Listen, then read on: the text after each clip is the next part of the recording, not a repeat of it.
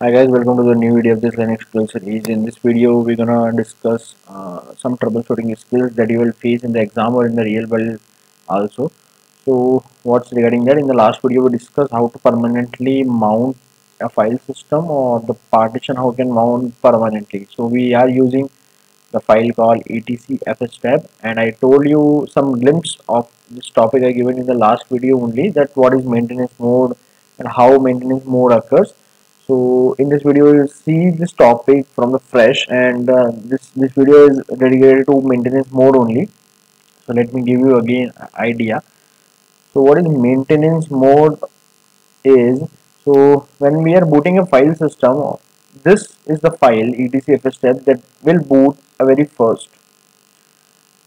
Okay, this will boot very first. Okay, now if some entry, you don't done any entry intentionally wrong, but let's say while doing an entry in your operating system while mounting a partition, you have done some entry like I want to mount this partition on this mount point and want to mount with this format type, let's say ext4, and with defaults more than 0 and 0. If you don't know about what I'm telling about this entries, if you don't know about etcfstep file, you can watch my last video. In that video I explain you every this field, what every field means in the etcfstep, so you can go through that. But yeah, this video, if let's say anything you have done wrong while doing an entry, maybe partition name you have given wrong, or while mounting point the path you have given wrong, something like that. So when you will reboot your system or when you will start your system again, your system will go into a maintenance mode. Now how to resolve that issue, because it's very critical with respect to RHCSA exam also. In that exam you will get one question on mounting a partition permanently, and if you mount a partition, if you want to mount the partition permanently, you have to use a file called etcfstab. And if you something done wrong in that exam, and if you don't know this troubleshooting skill like how to resolve this, you will lose 100% marks of yours, because if the system will need not reboot again, your Reddit examiner will not able to check your what you have done, so you will lose 100% exam. Now we will see how to resolve that issue. The important according to RHCS also, and which will like in the real time in your projects or in your companies also, it's important. So let's move to the console again. So I have done some entry, and if you know a little bit about etcfstab, if you watch my last video, those guys know for sure the 110% what is etcfstab and what we are doing in this. But if you don't know what is etcfstab, please watch out my last video, then only come to this video, because without knowing etcfstab you will not know what is maintenance mode and how to resolve that. So here if you focus, I have given this wrong partition name. Okay, now if I use and save this file, if I do mount -a will like rebooting the system only. So you will see here only it's giving me an error. So we can resolve that error now only. But let's say somebody don't like forget to run -a and directly rebooted system. Now what will happen? Let's see. So I have rebooted my system. Now there are two ways basically you can use to resolve the etcfs step or the maintenance mode issue. The first way is, let me tell you.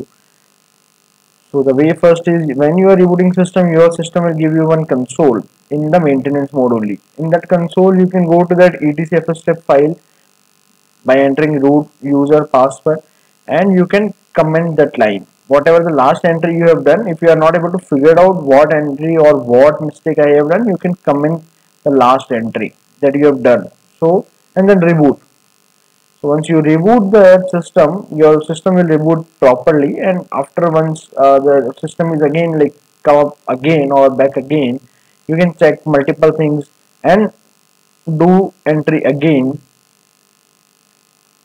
Okay, do an entry again, and then you can use mount-a option to check in the system itself that I have done something wrong or not.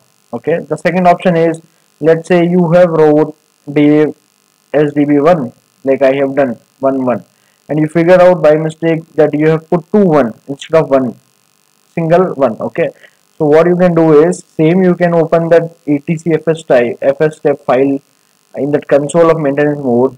You can go to that file, you can edit the file, and you, if you figured out like this is a mistake I have done, not only with respect to the partition, let's say you have write ext3 format type but you have formatted with ext4, then you can change this format type also. Or defaults, if you wrote some spelling mistake in default, you can change. If you figured out like I have done spelling mistake, then you can change default anything like if you figure out, you can edit the etc fstab file and then reboot the system. So these are the two ways. Now let's move to the console again. What will be there?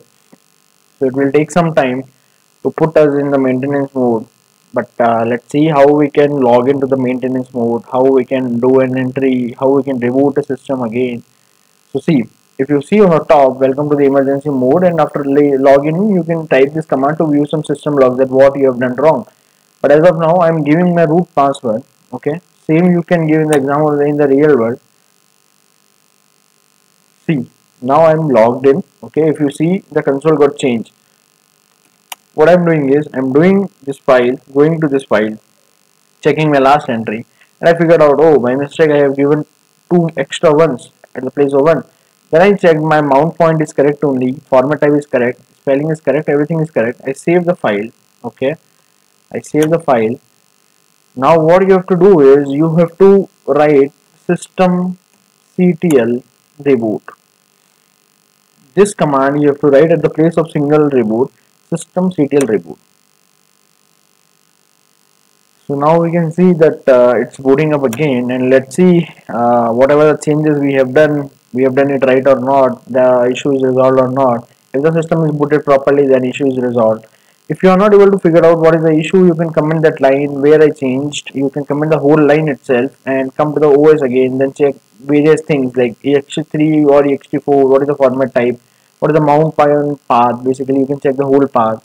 You can check the partition name also. Multiple things you can do by commenting that line. And yeah, that's how we have to troubleshoot the issue of this maintenance mode. And let's wait for more 10 seconds. And till the time, if you like the video, guys, please subscribe the channel, share with your channels, and if you have any doubts, you can reach out to me on LinkedIn or post your doubts on comment box also. So yep, let's see. It's booted up, I guess. Now if you give me login screen again, yep, then it works. If not, then we will see how to resolve this, because it's a very critical issue if you are giving an exam in the real world also.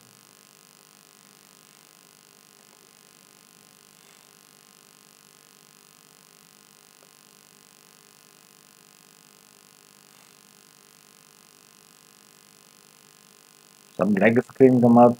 Now it will show me the usernames of mine through which I can log into the system and use my system back. The system is booted properly up, but I want to show you those names come up because see. So yes, if you like the video, please subscribe the channel, post your doubts in comment box or reach out to me on LinkedIn. Thanks for watching the video.